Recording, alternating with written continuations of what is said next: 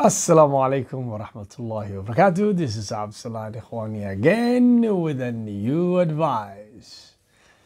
Okay, tonight I have a wonderful advice that I hope it will really change your life.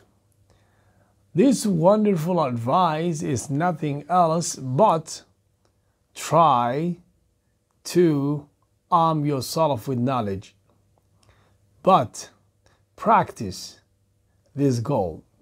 You don't only say, I have to go to a college or university or school tomorrow, and you just sit in the class like nothing else but a stone. But if you want this strategy or goal to change your life, practice.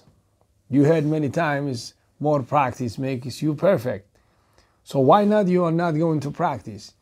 What I mean is arm yourself with knowledge.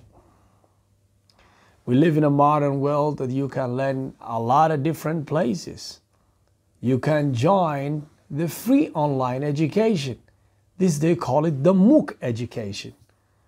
Have you ever heard that? MOOC education? MOOC education is nothing else but M stands for massive, O stands for open, and the other O stands for online, while C stands for course.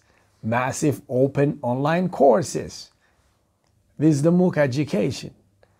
There are a lot of different places that you can learn this free education. You can join Coursera. You can join FutureLearn. You can join edX. You can join Allison. You can join Khan Academy. You can join UD, I think. There's a lot of places that you can learn this free education.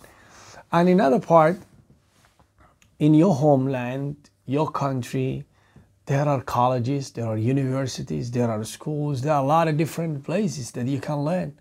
Why are you sitting every day in the house or in a coffee shop where you do nothing? And religion of Islam told us to learn from cradle to the grave. When you were born as a baby young boy or as a baby young girl, religion of Islam told you to educate yourself from that age to the age of the cemetery. You know? So please, from today, wake up, get up, and then try to arm yourself with knowledge. If you need more advice, I'm always available. So you can chat me on my YouTube or on my other social medias. And I always welcome to anyone who wants to change his life, specifically those of you who are practicing my advices. And I hope, inshallah, these advices will really change your life. Tonight I have all this. This is Absalan Ikhwani again. I hope you good night and a bright future. Assalamu alaikum.